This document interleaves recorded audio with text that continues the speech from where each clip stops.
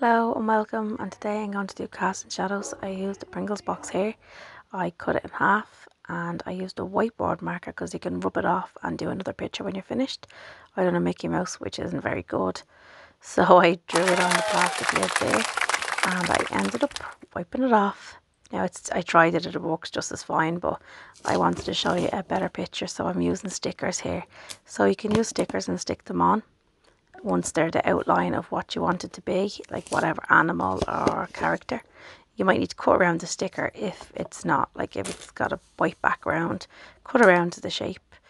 You can use a toilet roll insert for this and put cling film on the end and draw a picture, or you can cut out something in cardboard maybe or paper and stick it on. It has the same effect. So I'm sorry, the apologies here, the camera is a bit shaky because I'm trying to hold the tube, the camera and the torch without letting anything fall. But what you do is you just shine the torch through the tube. So if it's a toilet roll insert or the Pringles box, whatever you have, and shine it through and it will cast a shadow onto the wall any second now. There you go. So there's a little Easter bunny. Like I said, toilet roll insert works fine, kitchen roll insert works fine. Just put cling film on the end of it or some clear wrap so you can draw on it or stick something on it. And there's the bunny rabbit. Enjoy!